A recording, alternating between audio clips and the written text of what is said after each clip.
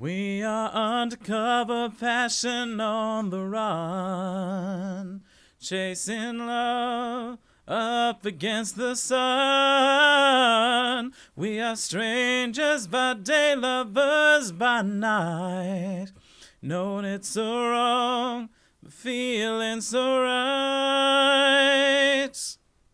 Hey guys, fucked up the melody slightly, but it's fine. Who gives a shit? Also, I'm on time for once. Let me just mess with this thing that you can't see. There we go. Alright, so it's just me again this week. I was gonna have someone, but she unfortunately fell ill. So, hopefully another time.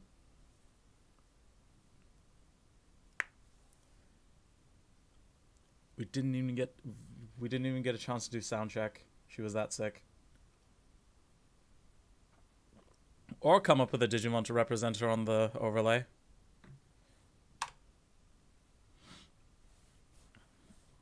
The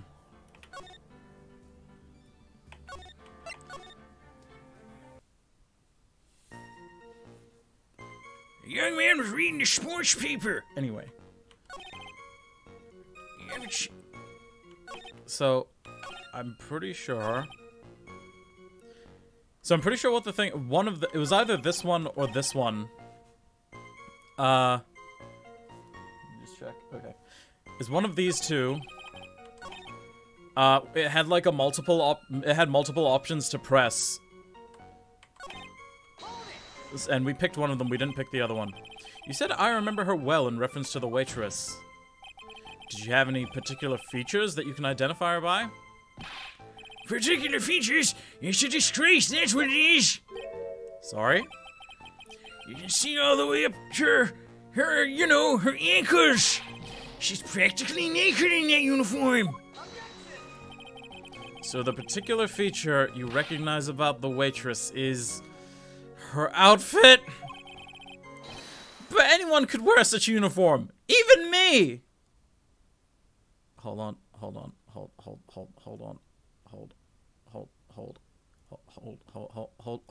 Hang on. I should have had this prepared beforehand, but that's okay.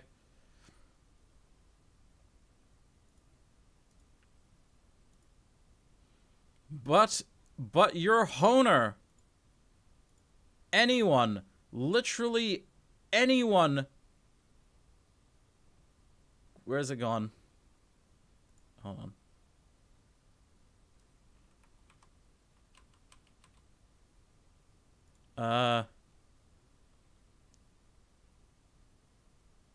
Here we go.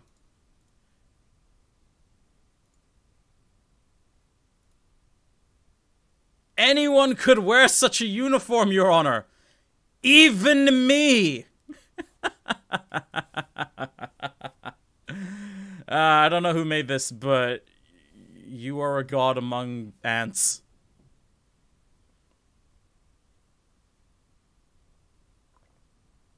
I just need to bring that to everyone's attention. Mr. Wright, please spare the court of any further mental anguish from that image and the fact that I can never see it. Don't get all excited, Nick! You gotta keep yourself together! I guess I got a bit carried away. There's so much fan art of Maid Phoenix, it's great. And Edgeworth. Okay, it was this one. You do seem to remember several details about her appearance, but what about the most crucial detail of all? Her face. As if I wouldn't remember that! Objection! The witness noticed the straps of the accused's, the accused's apron. He's unlikely to make a mistake about a face. That's right! Wait. That's right! I can even tell you the color of the ribbon in her hair! It was red! So you see, there's nothing there's nothing wrong with the witness's eyesight. There's no doubt he remembers the waitress pretty well. What should I do? I get the feeling there's something more to this. Here we go. So we did straps last time, and he said, I don't have a weird strap fetish, which he does, but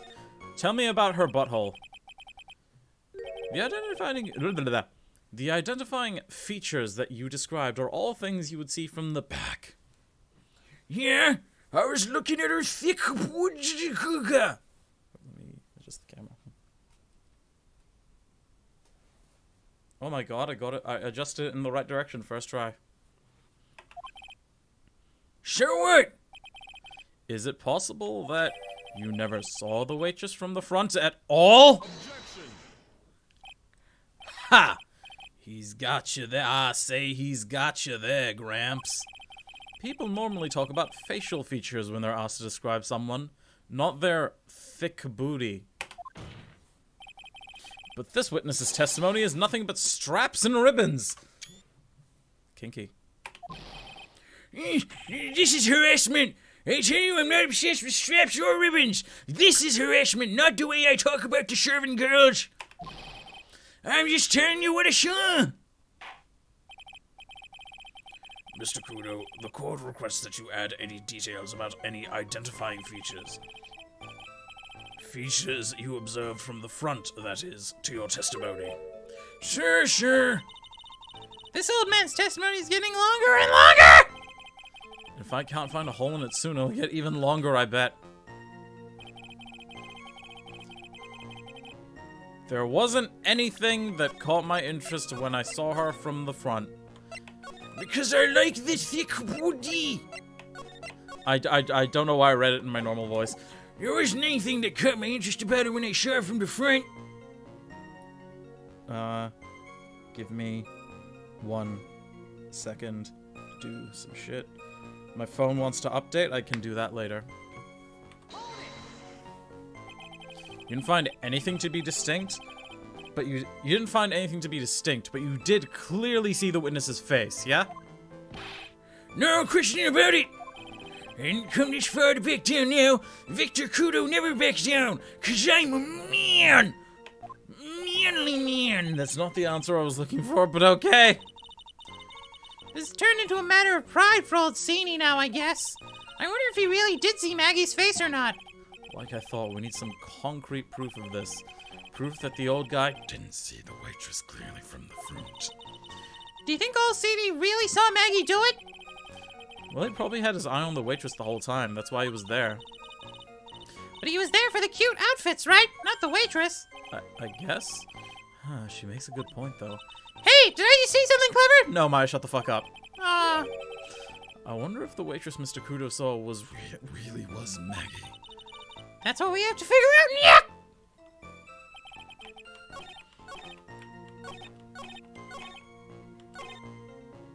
Anyway. There wasn't anything that caught my interest about her from the front.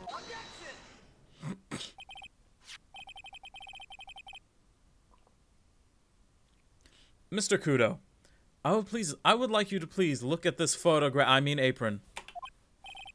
Huh? That filthy thing would shoot Phil like you just perfectly. Actually, it reminds me of what my grandson looks like, just after he's been done eating. Have you ever seen this before? Of course I haven't. You think I'd forget something as dirty as that? Huh? Well, you half-witted fluck. Phoenix is immune to birdseeds when he's, like, in the right.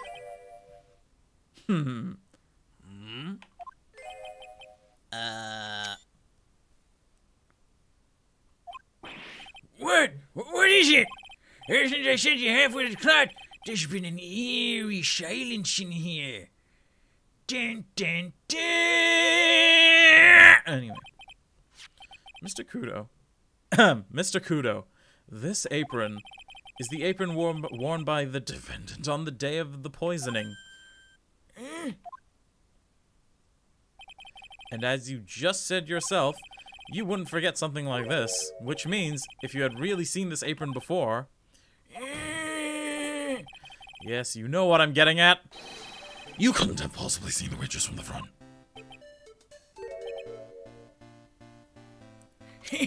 Oopsie doopsie, I had a senior moment.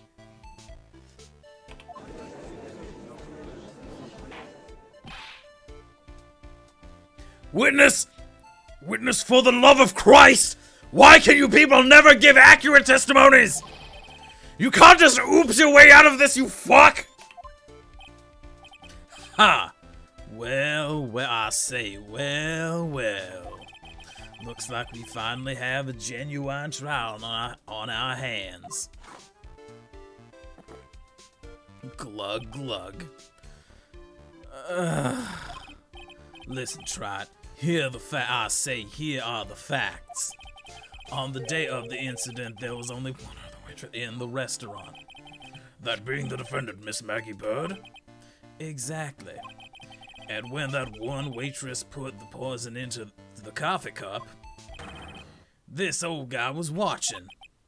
I hope you understand the gravity of the situation, Mr. Kudo, you fuck. The fate of the defendant may rest on what you remember. May rest on what you say you remember seeing. Just tell the court exactly. I say exactly what you saw, Gramps. I'm Godot. You can rely on me, Captain. My noggin's in perfect working order.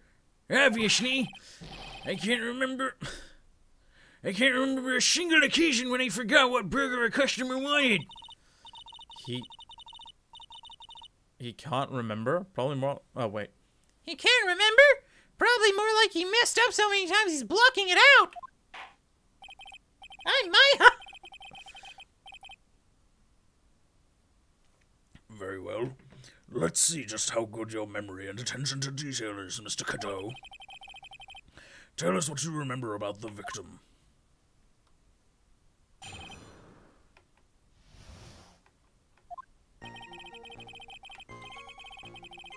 Let's save.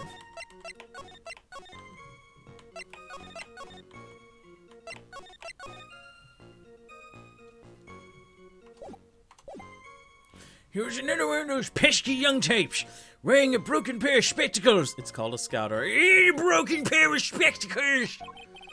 He had a newspaper in his right hand, and a noisy brat kept rustling its pages. Young man was listening to the wireless.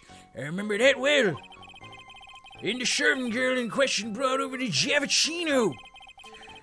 The little fidget spinner picked up the cup in his free hand and took a sip. I said he was all like, let me get some sip. The testimony we have just heard was to test how credible the witness's memory is. It seems to me that he remembers the victim in a great deal of detail. Oh yes, I hate those you-know-what types who are so vague about everything. How are we gonna handle this, Nick? We only need to do one thing. We just need to prove that the old man's memory is full of shit. Just trip him up, you mean? Isn't that kind of cruel? No. I suppose, but it's what I do best. Nick, what the fuck? I really like saying Javicino in that voice.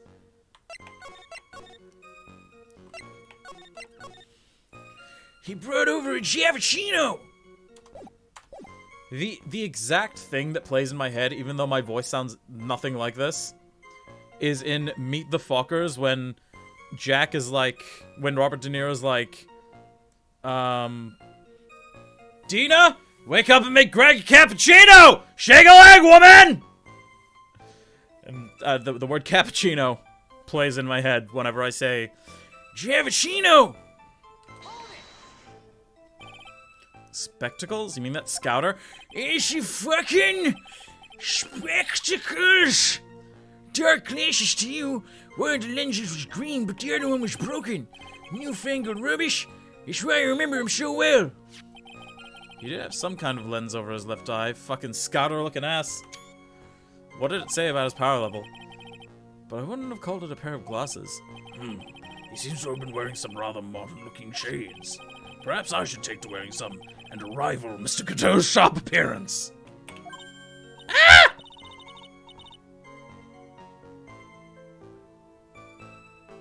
We better come up with something sharp and quick! I'll get a lightsaber.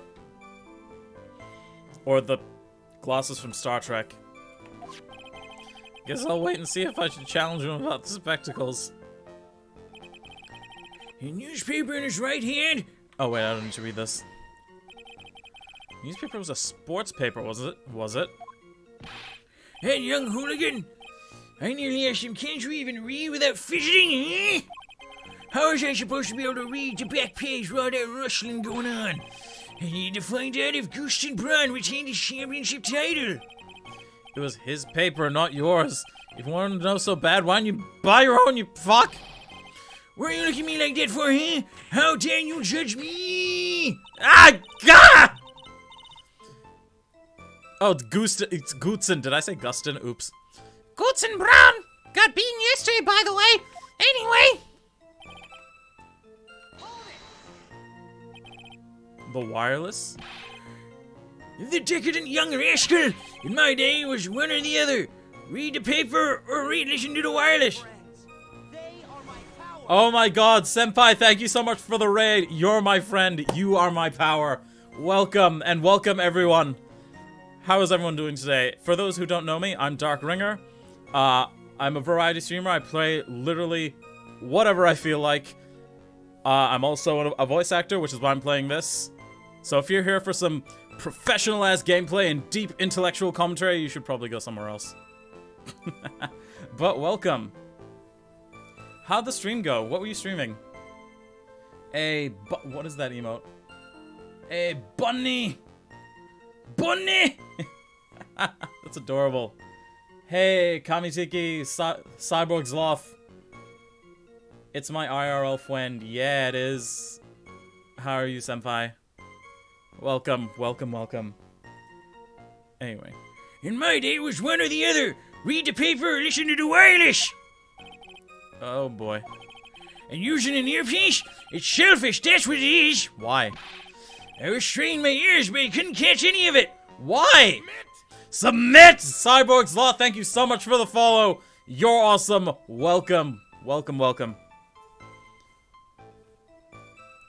And you know what? I'm just gonna do... Even though everyone in the chat right now is from Jun's stream, I'm gonna shout you out anyway.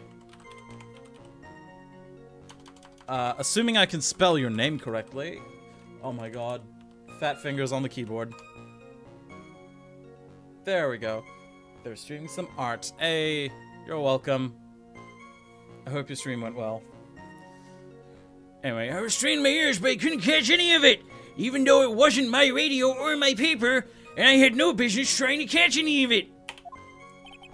Was he that desperate to listen to the radio? What are you looking at me like that for here? Oh, I missed it. Ah, stop that! Fuckhead! Press. You mean the waitress who you only saw from behind, right? You're one of those. You're one of those, are you? You never let anything go, isn't that right? Maybe. It was okay, but I got a raid and run. Oh, all good. Thank you for popping in, and thank you so much for the raid. Love you, Senpai. Have a fun screamy stream. I will try not to scream as much. What does it matter if I share from the front and from behind? Oh, fuck it. Ah! Better not push it until I've got some Harvard Evans. No, I'm gonna keep pushing.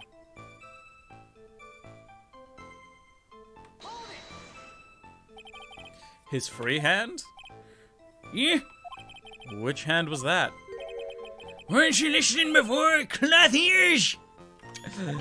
I said he was rustling the newspaper with his right hand, didn't I? If his free hand wasn't his right hand, which hand was it, you moron? God fucking... Ha! Perhaps the great Mr. Tride has 3 hands. Well, I've definitely got a 3rd leg, Godot. Yeesh, I was only asking. No need to gang up on me and shoot me like a freak, you fuck. The whole point of this cross-examination is to establish just one thing. That this old guy's memory has more holes than a slice of Swiss. I guess we just need to find a contradiction in his testimony somewhere, huh? Anything will do, even the smallest detail. You just need one mistake in these hours. I've already found it.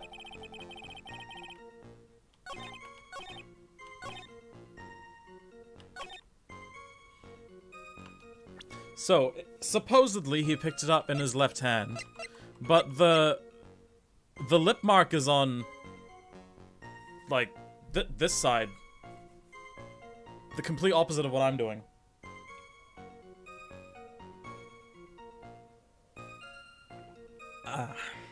Anyway. Let's save before we do this, actually.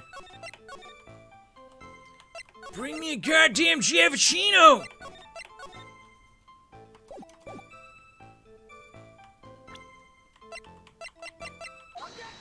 Jax! Mr. Kudo, do you remember what you were told at the start of this testimony? That this was a way of testing the credibility of your memory. I know. There's nothing wrong with my memory, I tells you. Nothing! If I got anything wrong, I'll eat these seeds and sing the pigeon song. I will hold you to this. Care to tell us where this is I say where this is going, Trat? According to Mr. Kudo, the victim was holding the paper in his right hand while drinking coffee with his left. He'll take a potato chip and eat it. Oh, with his free hand, which would make that his left. What is this, kindergarten? But I would like the court to please take a look at this. That's the cup the victim used, correct? Yes, and on the rim you'll notice the mark left by the victim's lips. Yes, there is a stain left by the coffee. If you consider where that stain is, you'll clearly see that the victim was holding the cup in his right hand. But how? Well, Mr. Kudo, the court is waiting for your epic performance! You said you'd eat those seeds and sing the pigeon song! Sing, puppet, sing!